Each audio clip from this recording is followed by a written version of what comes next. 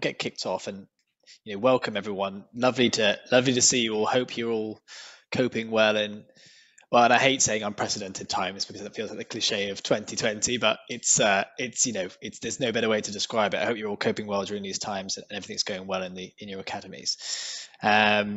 So for today, thanks very much for coming along. My name is Richard Angus, Head of Education Partnerships at MyTutor, and we also have with us David Hatchett, who's the National Director for Secondary Schools at Academies Enterprise Trust. So what we'll be talking about today is looking at how to successfully roll out online tuition at scale. And I'll come on to that in a little bit more detail. David's been rolling out an online tuition program with MyTutor for about the best part of 3 years or so now. It's amazing how time flies, actually, and so has loads of learnings and loads of insights in terms of how best to think about things or some of the stuff that he wishes he knew when they got started. So he'll come on to that. In terms of how it's structured, I'll drop you a bit of a presentation, a bit of a chat about MyTutor and who we are, and then we'll move on swiftly to David, who can give you a bit more insight into the practicalities of running any kind of online tuition program. So in terms of sort of why we're here, and this is a little bit of a recap on the agenda there. In terms of why we're here, I think what we know is that it's been very chaotic and there are lots of gaps for students in the coming year and in the year just gone. And where schools are looking to fill that, many multi-academy trusts have been made aware of the National Tutoring Programme. It may be that tuition actually as a trust-wide initiative isn't something that they've considered before, or you've considered before, but the National Tutoring Programme has created, I think, a position where more multi-academy trusts are looking at this as a scheme, but actually might not know where to start or have done this kind of thing before. So to give you a bit of an overview on what it is, just in case you're not aware of it yet, obviously this is why it came into being in the first instance. I think it goes without saying all the gaps that have been created. But how it works from a MyTutor perspective, and more broadly across all providers, is that the National Tutoring Programme is to impact Key Stage 3 and 4 schools, pupils at secondary, and other providers are also able to provide support at year 6 level in primary. So you've got that's the range that this is looking to hit as an initiative. Across the board, though, it's subsidised by 75% of the overall cost. So it nets out for a 3-to-1 provision of something like £4 per student per hour, which is why a lot of people are thinking about, I think, are coming to us for the first time this year with that in mind. It's 3-to-1 tuition, and I think David will speak a lot to the 1-to-1 side of things as well. 1-to-1 is always what we've done. It's our bread and butter. 3-to-1 is part of this National Tutoring Programme and has its own benefits, but can be applied in different ways. The scheme's 15-hour blocks, so that for most schools that'll work out as 15 weeks. And we're an approved tuition provider both for at-home and in-school learning. So schools can kick off their programs anytime from now. It takes about 3 weeks to set up. And what we'd recommend is starting on a per academy basis with 30 to 60 pupils per school. So before I go any further with that on the National Tutoring Programme, that's just a bit of an overview. I think a question might have popped up there, but also if you have any questions at all during the course of this programme, just drop a note into the Q&A box, and at the end we'll have some time for David and I to sort of go through some things. I think some of the practical tips, it's a really good opportunity to sort of ask about some of that nitty-gritty stuff. So, in terms of how schools use online tuition at Key Stage 4 and 5, I think the thing about MyTutor is we're all delivered online, and the whole part is it's been delivered online, and so that means you get the right tutor regardless of location. So that's the main thing first and foremost. If you're a trust that's nationwide like David's, it doesn't really matter. If you're a trust that's more localized, you're not limited by the supply in the local area. You also get to deliver sessions at any time, and usually this is, to be honest, it's an in-school provision. Even though it's been online, it's typically been run as part of the school day, but you have the flexibility to take place wherever, so it can be really resilient to lockdown and bubble isolation. At the moment we're still delivering programs as normal, and every session is recorded, which means that students can go back and re-watch those sessions again and again. In terms of our tutors, they're all deliberately chosen to be studying at university or recently graduated, and that's for a couple of reasons. So the first thing is, they need to be smart. So they've got great grades at school, and they've gone on to university studying a related subject. But that doesn't make you a good tutor. That just makes you smart, right? So beyond that, we have to make sure they're up to standard. So every one of them gets a one-to-one interview. They also go through a 16-module training course, which we've designed with teachers and Teach First to make sure they're on curriculum and can actually deliver the content in the right way to the students.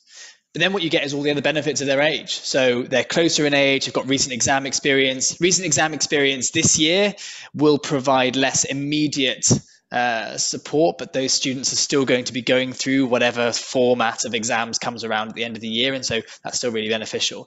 But they're also closer in age, which provides a really nice alternative angle to what goes on in school. So it's always designed to be a complement. I'm sure David will speak to how it's built into what they do at AET, but it's not supposed to be a replacement by any stretch of the imagination.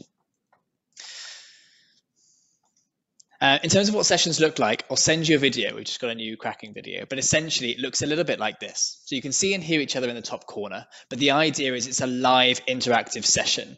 So tuition is I think you'll see from the EEF's toolkit, tuition can only be beneficial where it's live, it's interactive, it's an engaging process, and that's what it's designed to be. On the left-hand side, you've got a big interactive whiteboard where students can upload things like past papers and work through that. Usually what we'll do is we'll work with your heads of departments at the academy level to use QLA information to pinpoint exactly the right things to be covering. And that's really important and what this space is supposed to be used for. In terms of progress, every September we do an impact report, and obviously this year was an interesting year, and so we've done a bit less on that because the results weren't necessarily standardized across the board, as we know. But we've done this for the last 3 or 4 years, and it's pretty consistent. What we do is we take a student's starting grade, so their mock assessment data before they go into a MyTutor tuition program, and we take that, compare it to their end grades, and then we compare that subject. So let's say they got MyTutor in maths. We compare their progress in maths against their progress in English and science, where they didn't get MyTutor. It's a pretty good system because it controls for a lot of things around student motivation, parental factors, all that kind of stuff. What we find is that students typically make about a grade of progress, something like 2.5 times the cohort control group. And between 10 and 15 sessions seems to be the right sweet spot for that. The minimum of 10 seems to be where we get the impact there. That's a cumulative thing. In terms of when people actually use online tuition, this is an interesting thing about multi-academy trusts. When we first started working with Academies Enterprise Trust, for example, David will remember we had a chat in sort of February, March time. I think that was right. What tends to happen is that later on that becomes more strategic and built further into the start of the year. Where it's there, it can be really deliberately implemented. I mean, this year we're doing a lot more gap filling and a little bit less consolidation, as you might expect. But you can deploy it in a really strategic way the closer to the start of the year it is, because you can choose almost where that is, whether it's, it's less remedial in that respect and it's more strategic. And there's lots of different ways you can do it. We typically work with exam year students for a lot of what we do, but increasingly as time goes on, we tend to look to other year groups who will need support.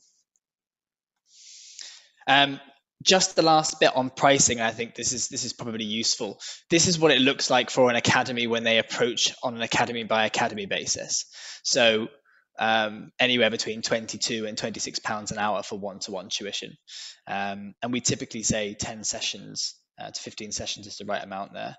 That can be, multi-academy trusts can secure much better rates across the board when there's a sort of centralized effort.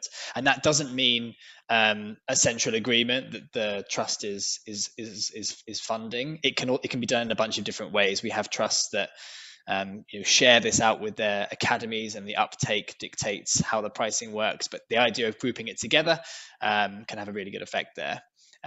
That's less true on the national tuition program, which is fixed, but hopefully the 75% subsidy from the government provides a reasonable price for the investment there. So that's how the 3-to-1 works. Happy to share any details on that as well if that's relevant. I think the last thing to say is that we work with trusts of all sorts of sizes, and in all sorts of ways. We work with trusts that work in a much more distributed way and rely on academies to make, to choose in their own way. We work with some that decide strategically this is the right way to do things and then work that through the schools. We work with trusts in a heap of different ways, and so we know every one of them is built quite differently. So that's a little bit of warbling from me in terms of what MyTutor is, how we tend to work with multi-academy trusts. But what I wanted to do now is introduce David Hatchett. So thanks very much for joining us, David. He's been working with us for the last 3 years or so now, and has some great insights in terms of how best to go about running this kind of thing from the first instance. So David, would you do you want to share your own screen for this? Yes, please, Richard. Perfect. And good afternoon, colleagues. Thank you for joining this webinar. And just to say from the start, for the record, that I'm not employed by MyTutor. I have no association with MyTutor. I was just really keen to share with you some of the lessons that we've learned through implementing an online tutoring delivery for the last 36 or so months, and really crystallize those into 4 or 5 sort of key learnings that I certainly wish I had known when I first embarked on a tutoring program at scale. So that's sort of that's informed the slides that I'm about to share with you. I'll try and go through those at pace so that we can have some interaction. Richard and I can have some interaction and respond to some of the themes that you raise in terms of some of the detail. So I hope that sounds okay. I'm now going to try and share slides with you. And if one of MyTutor colleagues could just confirm that that's visible. Looks good. Thanks, David. No, it's brilliant. Super. So just to give you a very brief context of Academies Enterprise Trust. So we're one of the largest multi-academy trusts in England. You may well have come across us in the past. The organisation has had a fairly checkered past, but is now very much on a transformational journey of improvement.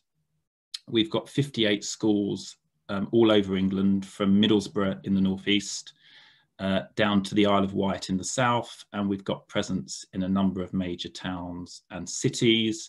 Most of our schools are in areas of relative disadvantage. 21 of our schools are secondary age, and about half of those have got post-16 provision in place. We've got 5 special schools as well, and the remainder are primary. And there's some other information there about our learners and staff. Just very briefly, I mean, this is all information that you will be familiar with and will have dealt with in your own contexts and MATs. But we were rather fortunate at AET in that, first of all, we have a long-standing strategic relationship with Google. So we are Google's largest education client in Europe, and have been using the infrastructure that comes with Google in terms of Google Meet, Google Classroom, and so on for some considerable time. So that certainly helped us to get into a remote learning environment very early on in the pandemic.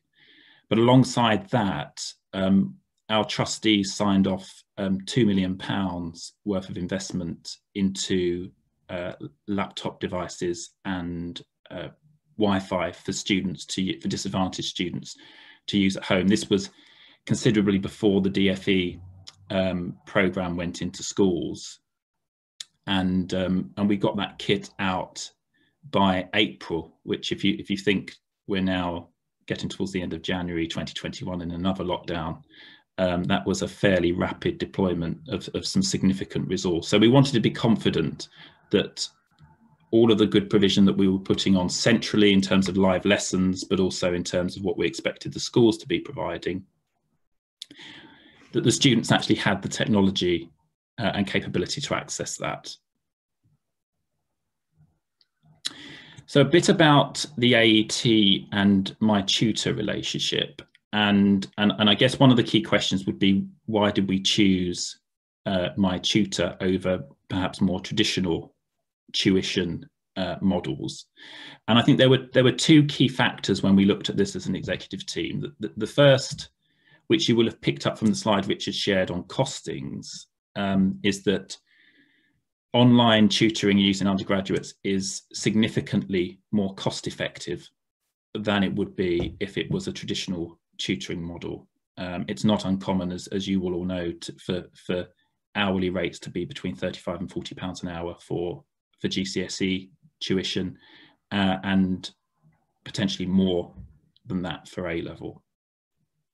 We also liked the fact that the tutors were undergraduate students, typically at red brick universities, and we saw advantages there in terms of two key principles, really. The first is the age gap was relatively small between the Key Stage 4 students and the students at university, and we also found that led to, in the best cases, some really sort of good working relationships during the sessions.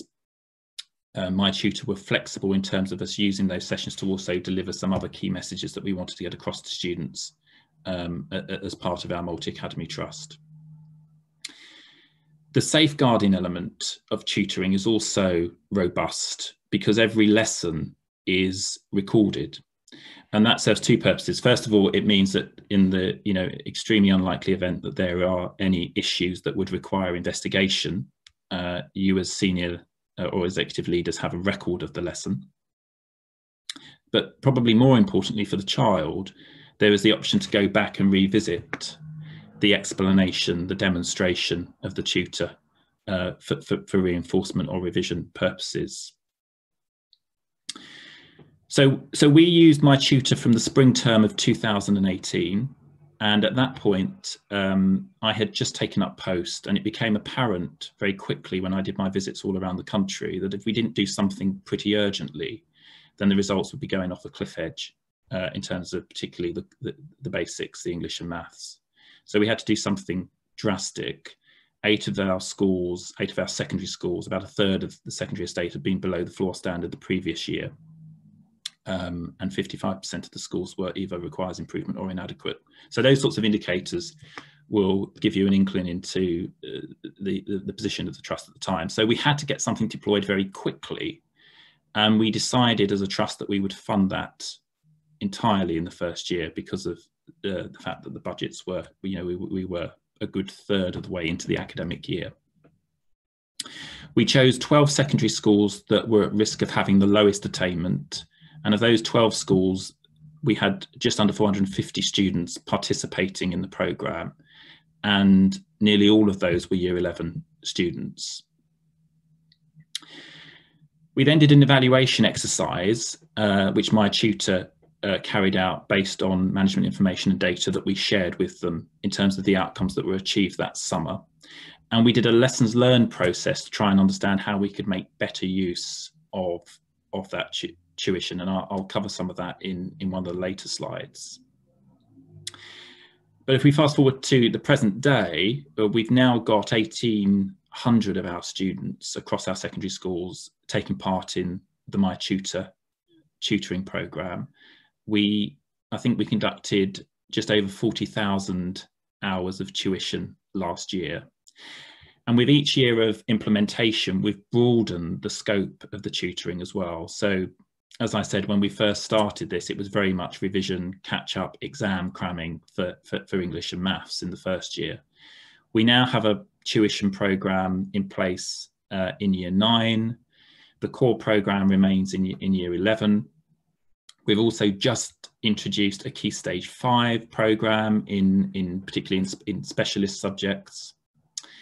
And we're also using MyTutor to deliver the NTP element, the 3-to-1 tutoring in the secondary schools. We have a slightly different offer in our primaries. So in terms of measuring the success and impact of the tutoring, the first point there is that we now look at student attendance to sessions in as close to real time as possible. And I think this would be a key salient point I'd draw out to colleagues that I wished we'd introduced earlier. So we are provided with attendance and engagement data from MyTutor on a fortnightly basis. And the intention is just to reduce the wastage of lessons. When we reviewed our first full implementation year, there's a wastage rate, if you like, was approximately, I think, 20%, Richard, from what I recall, which is an awful lot of lessons that have not been realised, and also a lot of financial resource that wasn't being maximised. So we were very keen to make sure that we had a good oversight of attendance and engagement this year. So that's one of the aspects that we use to measure real-time success of the programme.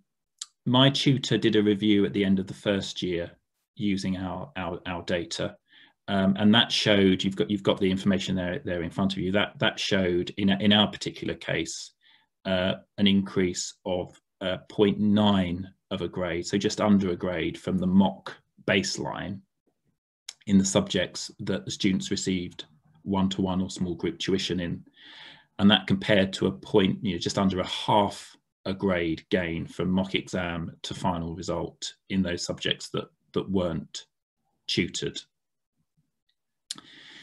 But we also wanted, as an organisation, and our trustees were very, very keen to have an external evaluation as well. We wanted to commission an external evaluation of the impact as well. And we used an organisation called Impact Ed, which some of you may be familiar with. If not, I'm happy to share with you their contact details if that is of use. They are a research and evaluation organisation, and they looked at the data independently.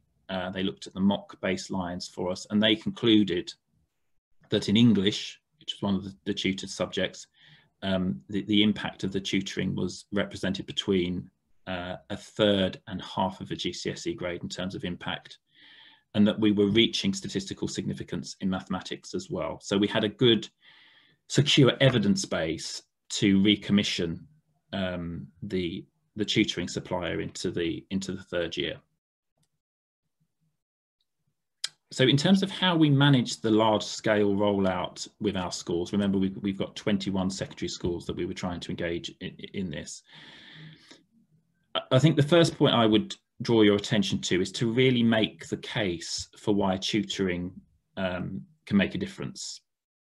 And that was initially for us was on the basis that the results, our mock examinations were suggesting that the results were going to be really poor, and we've got to do something urgently about this. But I think 3 years later, there's now a substantial amount of evidence base. There's the EEF impact analysis as well, to suggest that tutoring, when deployed effectively, can actually have a significant impact. So getting everyone on board as to why we were going down the route that we were going down was really, really important. The second is actually having an official launch to the tutoring program, particularly when you're doing it at scale. And a reflection of mine would be that because of the pace we had to implement this in the first year, we had to launch it by email. We had to send out a communication saying, this is what is happening, this is why it's happening, and sort of please work with it. And I think in hindsight, particularly given the level of investment that you would be making into the program, that your schools would be making, actually having a face-to-face launch event, making a big deal of it, obviously virtually at the moment, but nevertheless where you can see people, is something that I would strongly recommend. The next point is about agreeing the priorities for tutoring, and there's been some movement on that in our trust over time as our schools and the leadership of our schools has become more effective. In the first year, we were very clear to set out to MyTutor what the priorities would be and how we would like the tutoring to be delivered, which was effectively year 11 students in English and maths that were most behind given their starting points. As the programme has matured and as the leadership of the schools has improved over the 2 to 3 years of the programme, we give more scope now for schools to determine the exact priorities for tutoring in their context. Indeed, one of the best practice tips is actually having really good communication channels between school, teacher and tutor, so that the sessions are being used not just broadly in English and maths, but that you're pinpointing at child level the areas of misconception that you want the input to focus on, or the topics that have been missed, or where there are gaps in learning. On the funding note, and I appreciate that everyone's sort of budget situation is different. Some of you are from large multi-academy trusts like AET, some of you are from more smaller groups or clusters of schools, and others may be in local authority context. But we felt strongly as a large MAT that we needed to fund the tutoring directly from our central funds in the first year because of the timing, but also because of the need for pace and implementation. For years 2 and 3, we've gone down a 50-50 model. So we subsidise significantly the cost of the tutoring, which means that schools are paying in the one-to-one scenario something in the region of £10–11 an hour, which is obviously significantly lower than the traditional rates of one-to-one tutoring. We also build that into our budget planning process. So when we look at our schools' finances for the year ahead, there is an expectation that schools have a budget line for this, so that it's not unexpected expenditure. And although we set the overarching priorities for tutoring in terms of year groups and disadvantaged pupils and so on, as I say, there is significantly more scope now for schools to deviate and agree the detail with the organisation and the tutor. So what are the sort of 4 key salient points I would want you to sort of gain from our sort of 3 years of experience? The first is to pick the students carefully. Get the right students on the programme where you feel you can make the hugest impact. And inevitably, and we found this as a trust, you want to offer it first and foremost to students in greatest need and the disadvantaged and vulnerable. And that absolutely was the decision we took. But what I would caveat on that is that there is some form of assessment of the students' ability to engage and willingness to engage in a long-term tutoring program, because signing them up and then getting absence for 80% of the sessions is it's a waste of resources, and also that could be used for other borderline students or other students that may not be disadvantaged in the traditional definition that we use, but would benefit from the additional input. So think carefully in terms of groups of students, but also their willingness or their likely willingness to engage in a program like one-to-one tutoring. And then the second point is about picking the right leaders at both school and trust level. And what our experience over the last 3 years has taught us at AET is that at school level, your best bet is to go for a really keen and aspiring middle leader, a keen middle leader that is aspiring to senior leadership in the not too distant future. Someone that champions the advantages of one-to-one tuition and the solution that MyTutor offers in this particular case. Getting that person right was absolutely pivotal to increasing engagement and attendance to lessons in our trust. If you're part of a group of schools, either a MAT or a federation or a collection of schools, we also recommend that you choose a senior member of staff within that organisation to work alongside a senior member of the supplier, the MyTutor team. So in my trust, I lead on all of the conversations around the commissioning, the procurement, and the day-to-day management of the contract directly with Richard. And I think having those senior communication channels on a regular basis is really important to making sure that the programme is on track. It also gives you an escalation route to use where things aren't working out. And it happens, we get situations where students turn up and there isn't a tutor there. It's very rare, but you need to be able to sort of escalate those things directly to MyTutor. the third point really is about having selected who you think the right students are, is keeping them engaged and keeping their attendance high. And this is something that we've had variable success at in the first 2 years. So what we do now, and this may or may not work in your context, but we are using the concept of a leaderboard to increase sort of internal competition between schools, and schools in turn incentivize that for students. So every 2 weeks, effectively a league table is sent out of all 21 schools, which shows their current position, where they were last week or last fortnight, the number of students in the tutoring cohort, which is really important in terms of acknowledging how well a particular school has done, or how much of a concern a school lower down might be, and the direction of travel. And the feedback to that has been really positive. The schools like it. They obviously all want to be in the top 5, top 10. So it has introduced a level of competitiveness, but in the best case scenario, schools then pass that on to the students and have rewards, certificates, and so on and so forth in place to incentivize attendance on a one-to-one basis. The other strategies that we've found useful in terms of keeping engagement and attendance high are things like, whole school assemblies, which are obviously being delivered virtually at the moment. Engagement with parents and carers is absolutely crucial, and that is what we've got down as the fourth lesson.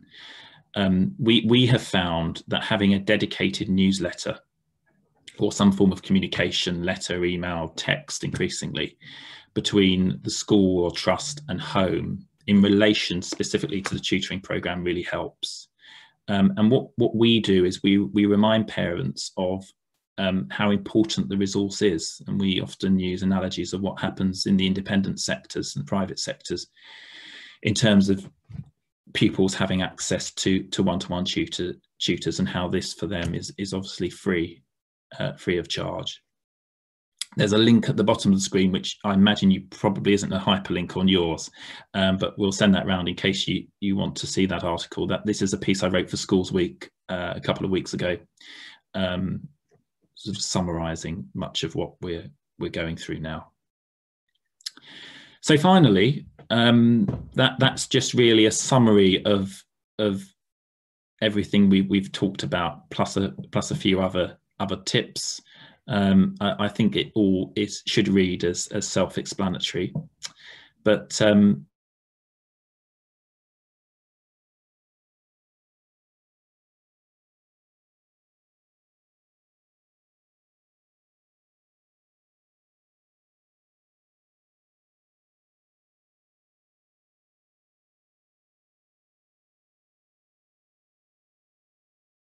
everyone.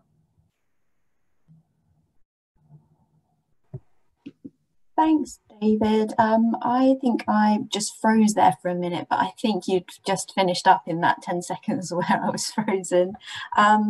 So I'm just going to dive into a few questions now, if that's okay. And I've got a couple that are probably more tailored for you, David versus Rich. But I'm going to start off with those now. And also, to everyone who's listening, please do drop any questions you've got into the chat or the Q&A just while we're going through.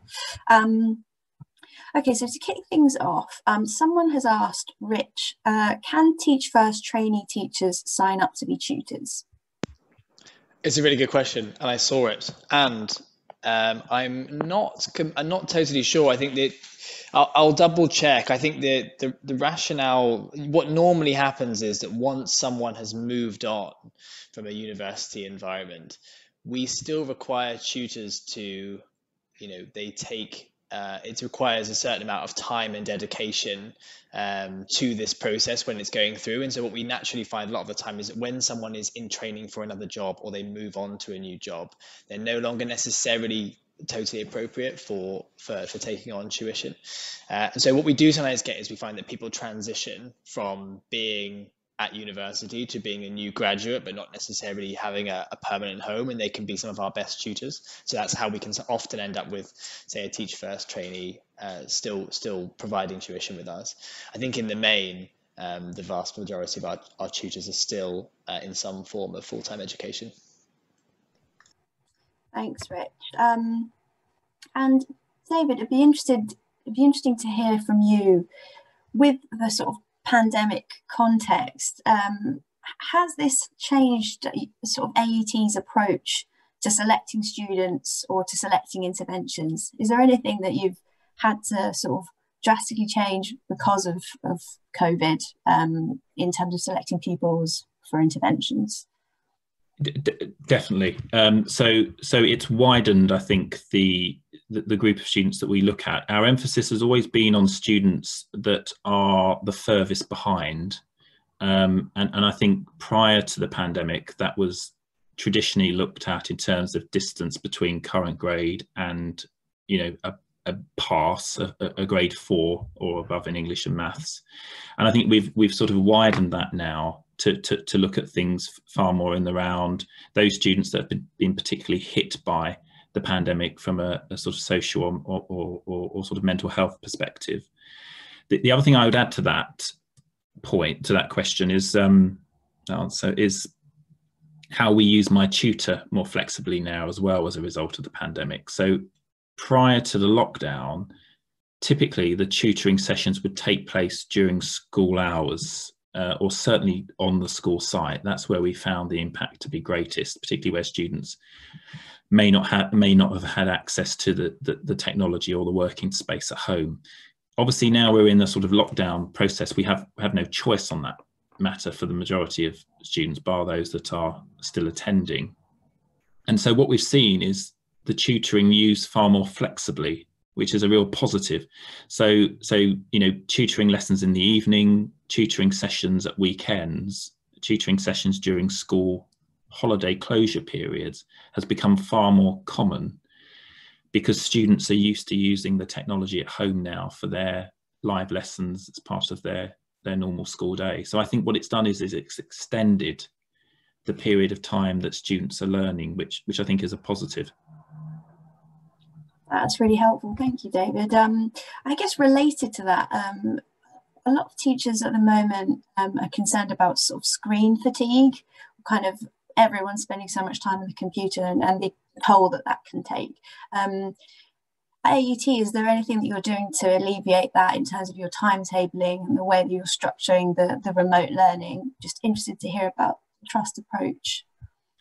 Yeah, so we do follow a traditional school timetable. We made the decision early on that we felt that was important to the structure of the day. So students' timetables do typically resemble the timetables that they would have had in school. But in terms of what we do to sort of demarcate the day, so we make sure that there is an assembly, you know, a collective opportunity for students to see their peer group, and once a fortnight their entire cohort. We make sure that there are break periods in between each lesson rather than just twice a day, although they are short. So we've made some modifications to that, but we felt it was really important that the remote learning day resembled a normal school day as much as possible in terms of hours of working and who the students were seeing. Thanks, David. So this is a question that could be worth maybe both of you weighing in on. So this is from Richard Hurst, who's asking, given that the position of exams is still unclear and we haven't sort of had, you know, 100% clarification on how assessments are going to be done this year, how are sessions being tailored to students' needs, really? And Rich, maybe you can talk about that, because obviously you mentioned that usually our programs are focused on exam sort of preparation, and what does that look like this year? I can certainly give my perspective, and then I think it would also probably be useful to get David's perspective on how schools are thinking about gap filling. I think, you know, look, this year and last year very different in terms of what's, you know, whereas last year in our first lockdown, it felt like a lot of it was this, you know, okay, exams were cancelled, but also, you know, you're at consolidation phase in many respects for the top end of GCSE. Whereas this year there are gaps to be filled.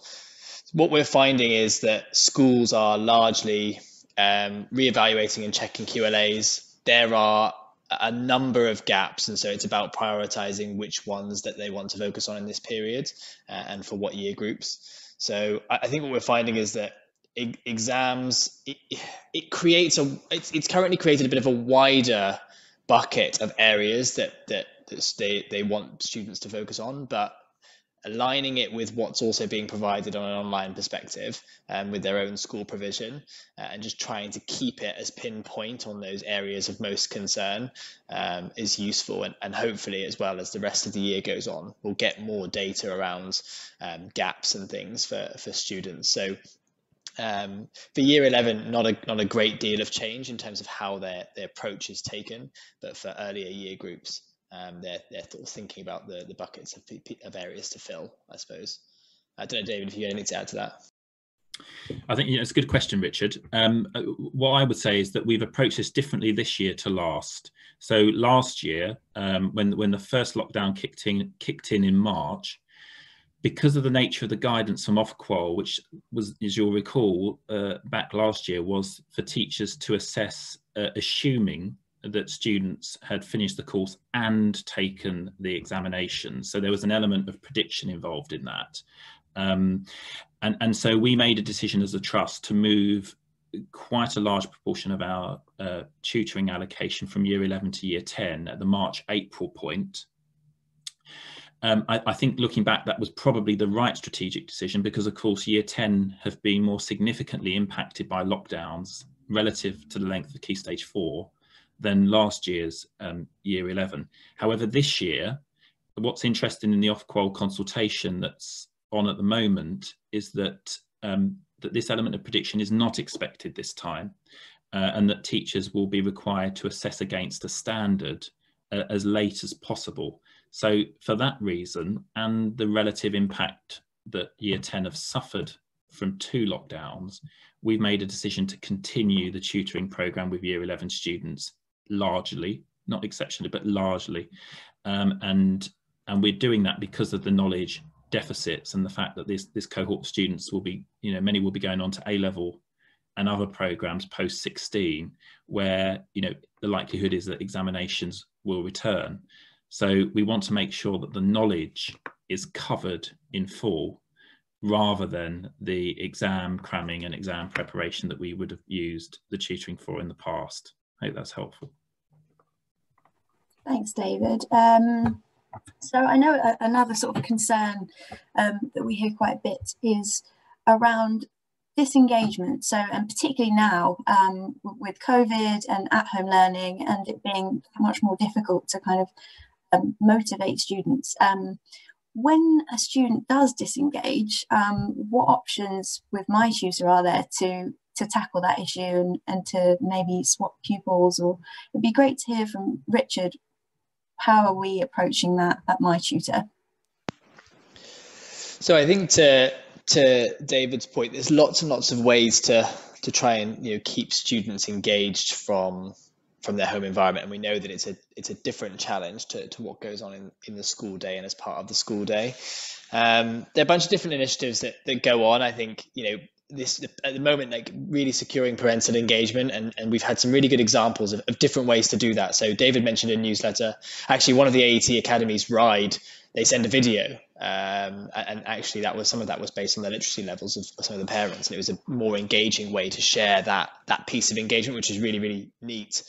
Having some competitive element during this period is also proving quite a boost for a number of schools where it can be there are less tools to motivate students to be engaged, and where I think that the mandate is that it's really, really important to keep providing this additional support, as the student won't be getting it any outside of the school environment, and that's the same as it was before.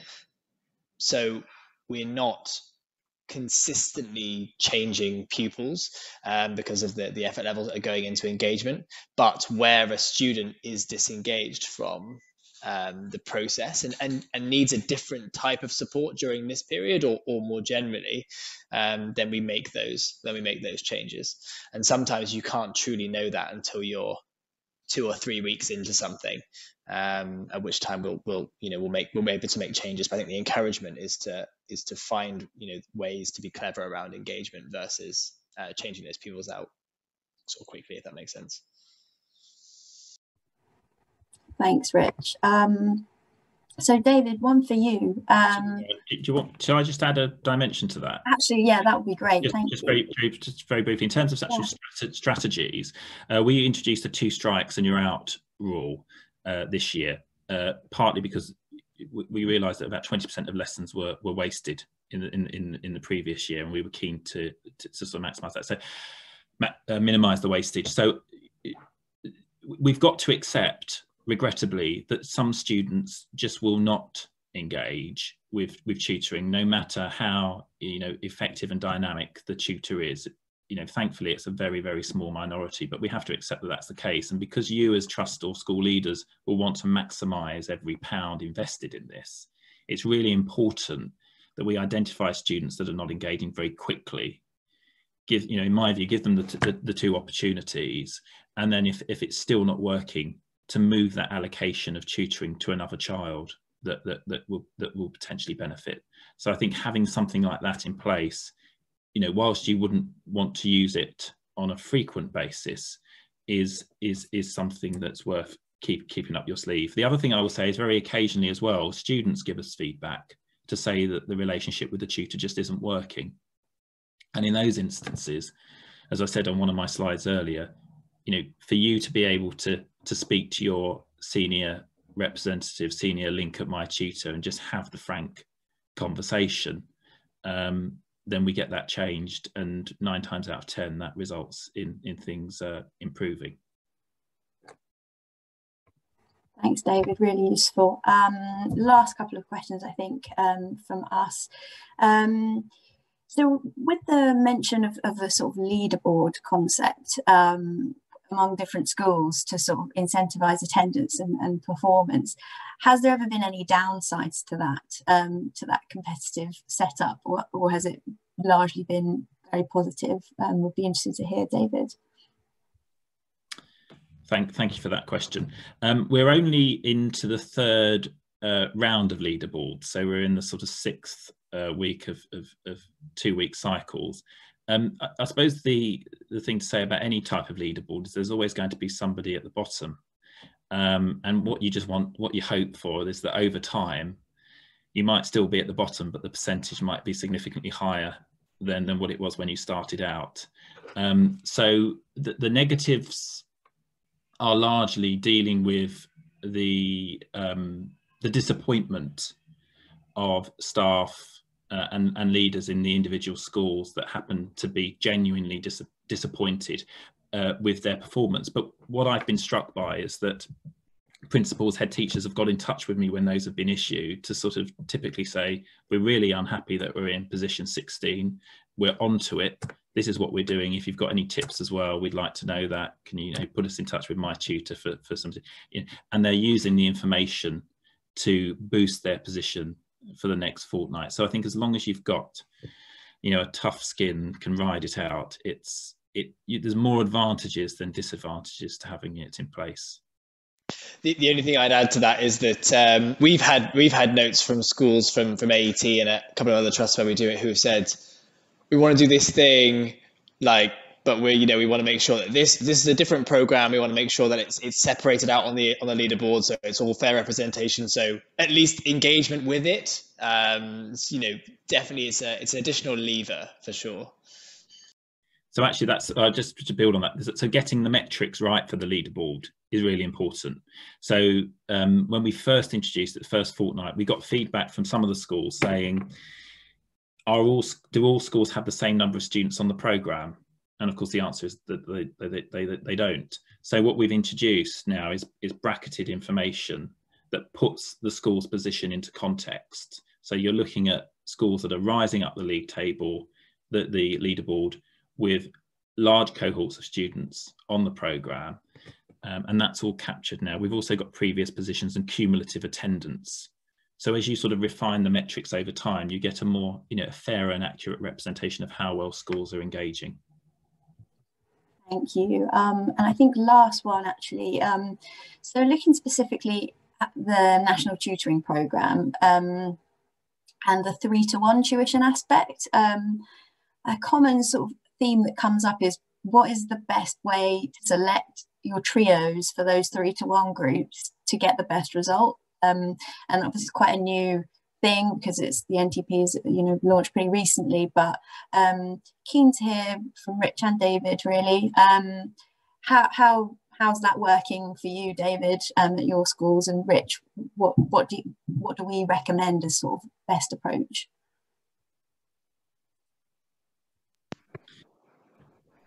So from an AET perspective, the NTP program has been something that we've come to fairly late on into the program of tutoring. So I think what I'd want to do in terms of doing justice to that question is to go away and get some more information and perhaps share that with you at that point, if that's all right. I think it's too embryonic to be able to draw out any particular strengths or weaknesses. I think actually in some ways it's the same. The program launched formally in November and started towards the end of the month. The best advice we currently give is stuff that we just know as some received wisdom from small group stuff anyway, which is, where you've got your trios, think quite complementary in terms of learning gaps. So they're going to be focusing on the same, so obviously, same sort of levels, same sort of place, but also think about the sort of students that really can do 3-to-1, and that one of the potential issues with 3-to-1 is that you could be in a situation where one student becomes very quiet relative to the others, and that it might be a different learning style and everything else, but making sure that however you trio them up, there is going to be some, they're going to work fairly effectively together. And so I think that paying attention to that piece is probably the most important thing, because there are far more similarities than there are differences between the two methods. So that's early stuff, and we wouldn't probably say much more than that at this point. It'll be interesting to see come the end of the year where additional learnings are. Thanks, Rich. So I think that's it on the Q&A front. So I'll hand back to Rich to just wrap up. Yeah, absolutely. So look, thanks very much for coming along today in the middle of the day. And thank you very much, David, for presenting some bits from the years that you've been working on this. It's been really, really helpful to get your insights. Thanks very much for everyone who attended. Hope you found it valuable. Apologies if you submitted a question as well we didn't get a chance to read, but we'll be following this up with a recording. When you close the window, we'll also send you just a very quick survey just to see how you found this, because we're always looking to improve the way we do it. And also you can flag up there if you'd like to receive an impact report or a general overview of MyTutor, how it works. You can say yes in that survey, or you can drop us a note here at partnerships at MyTutor. And hopefully there you can get a bit of a sense of any additional questions or thoughts that might have come to mind whilst we're all sort of working things out in the first term back for the new year. So thanks very much for coming again. Best of luck for the next few weeks and months, and see you all soon, sure. See you later.